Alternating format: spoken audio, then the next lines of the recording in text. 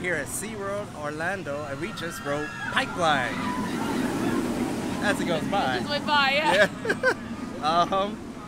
As you can see, I'm trying to hold the camera real steady, but I am energized and I'm a little shaken up. That was awesome. It was fun. That's my second stand-up coaster.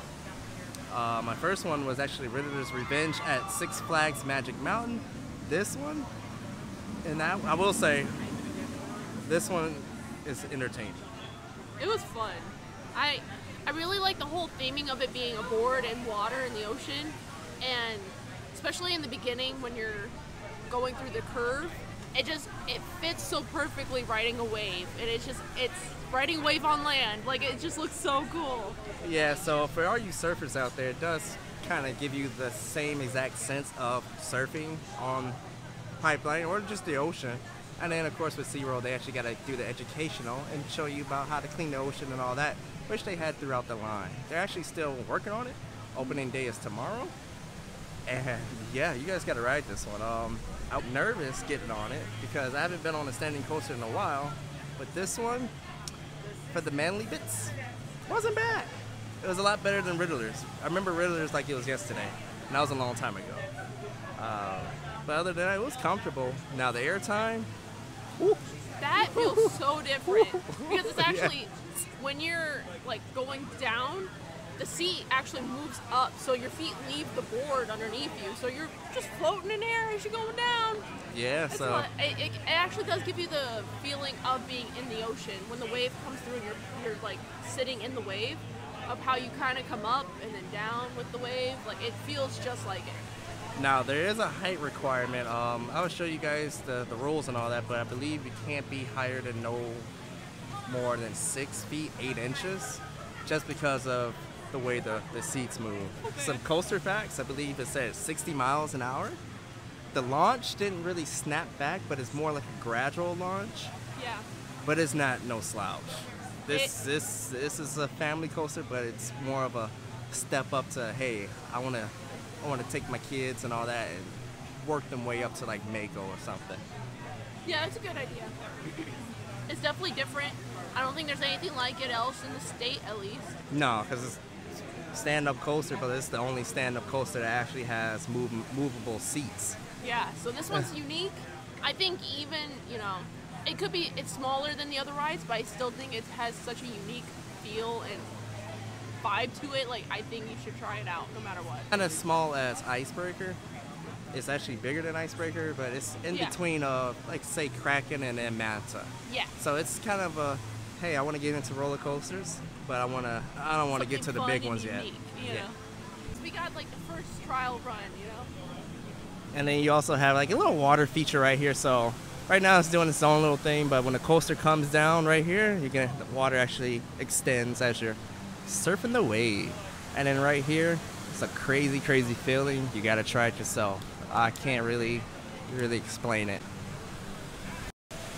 This right here, this little bunny hop, more than a bunny hop, that got me. That really got me. It's like you leave the seat right there. This has a crazy feeling. And then all that section back there is just all out fun.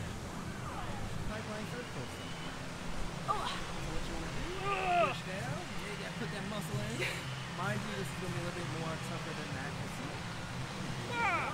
And look, the light close. There won't be any tippy toes. I just got to do this for the mock-up. Yeah, man. Of course, you got to get it right about there. Let's see. So yeah, right about there. That's where you got to be. But the soft material does move out. So if you got like broader shoulders, or something, you'll be good.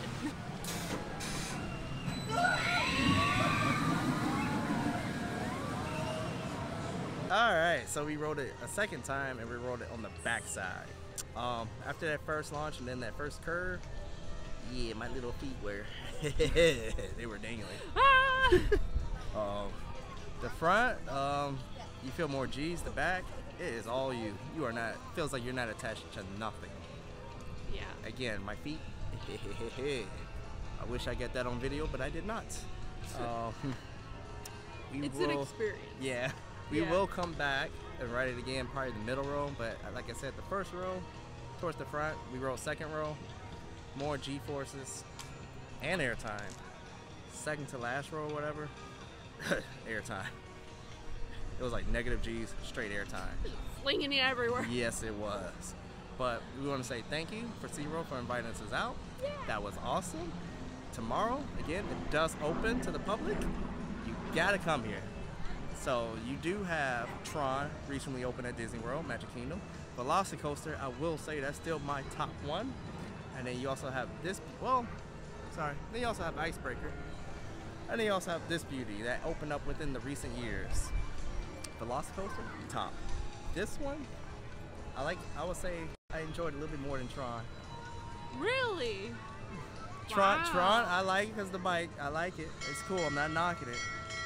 But this one was fun. Like, It was, fun. and it's longer. Yeah, it's about almost the same. You think so? Yeah, it's almost the same. Okay. Tron, it just goes really quick.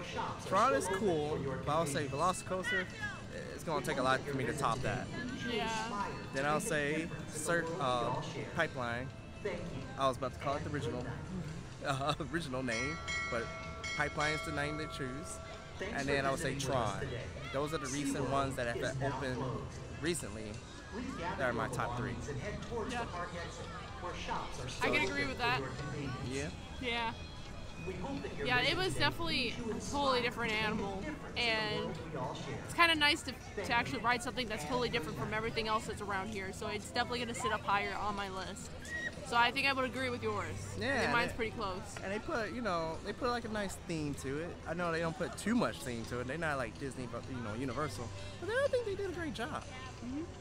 Again, if you like what we do, give a thumbs up, subscribe.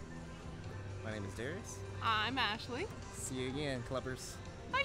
You better come out and ride. Surf's up, dude.